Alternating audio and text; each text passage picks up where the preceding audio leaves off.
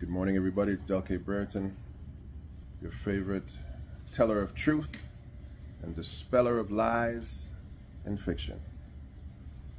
I uploaded a video last night, and I was, joking about how these talking heads in our community are so activist-minded now when it comes to talking about Jerry Jones. And I need you to understand why LeBron, Malika Andrews, Stephen A. Smith, Kendrick Perkins, Richard Jefferson, and the list goes on of why these individuals are coming so hard for Jerry Jones. All right, they're trying. They've been licensed to come for Jerry Jones because this is it. This is it in a sentence. It is okay in America to go after white supremacy, but it is not okay in America to go after Zionism.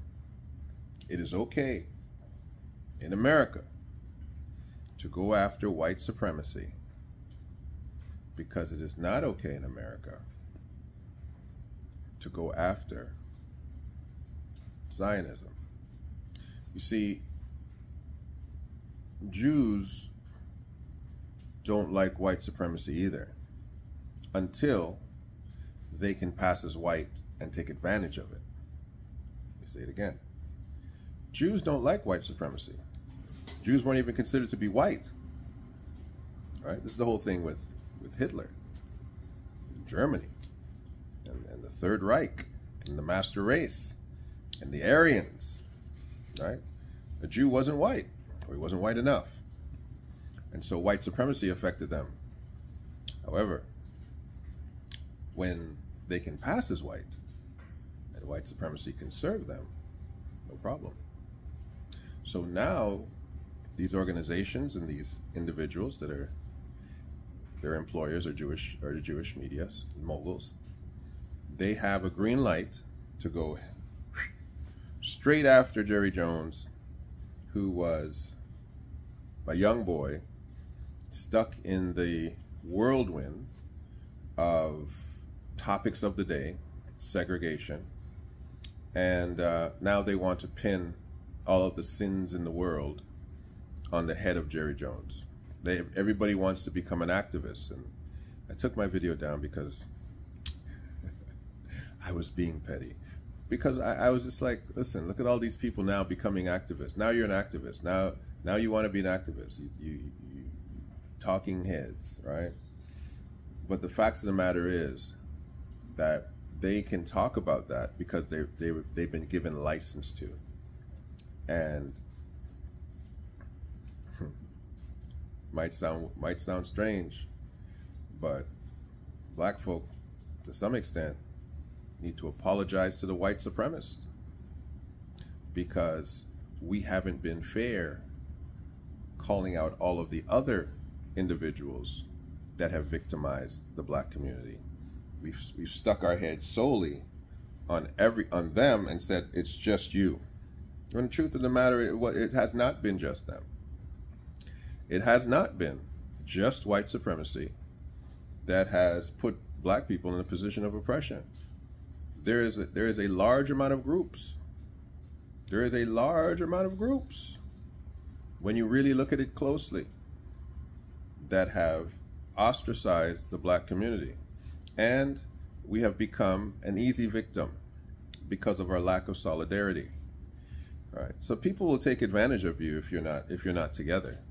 That's extremely easy. Right?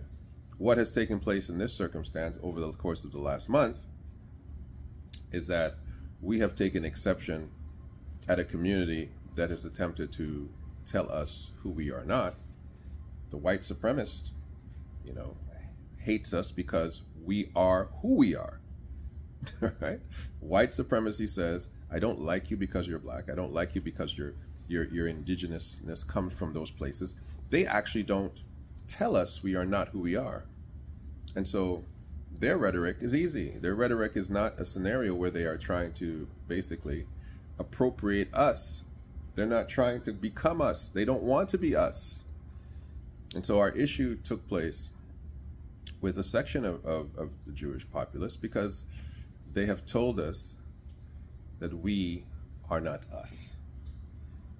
So please do not get caught up with the recent new activism of some of these individuals, because they are still working for the same boss. They are still barking for the same master, and they still are not on our side.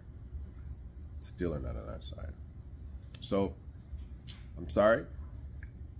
I'm not going to give them a pass. I'm not going to give them a pass.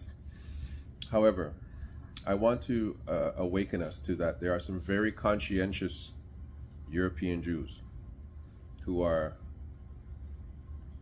do not like what's taking place, who do not respect hegemony in any way, shape, or form, and they are not against us.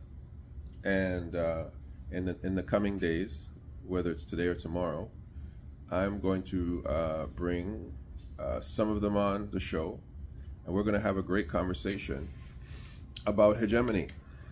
You know, one of the things that we have to realize too is that within the context of racism, everybody who you identify in a particular category, they're not all your enemies. They're not all your enemies. Nobody, the whole group isn't your enemy. You got to identify who your enemy is, and you got to identify who your friends are, because you're always going to have some Nicodemuses sitting there rooting for you, and I'd like to highlight that situation, right? Because people will say, "Oh, you're just picking on all the Jews." No, we're not picking on all the Jews. We're picking on a narrative that comes from certain Jewish people, and we're picking on it for good reason, because it has been picking on us for a very, very long time, and it's decided to pick on us recently, and I said, don't try it. So we have that coming up, and I have also a very great treat for us. Martin Luther King's lawyer, 91 years old, an institution of civil rights, Clarence Jones. I'm trying to get him on today. Hopefully he's coming on today. So look forward to what's happening next, and I hope you guys have an amazing day. All right, got my new gig. Start my new gig today. Right, I got my new big position today. I got my big position. So we'll see what happens. It's a training day, and my basketball team plays later on this afternoon. So it's going to be hopefully going to see lots from me, and hopefully I hear lots from you. This is Del K. Brereton, and this is the real spiel. Like I said to you,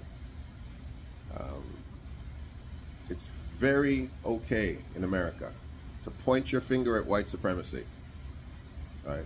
But it's not okay to point your finger at Zionism. And I'm here to let you know that Zionism that looks at blacks and says we don't belong is just as bad, if not worse, because it's hypocritical, than white supremacy. There is no difference.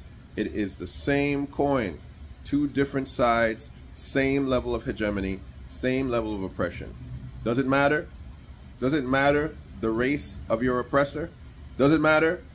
It doesn't matter to me. This is the real spiel. I'll talk to you soon.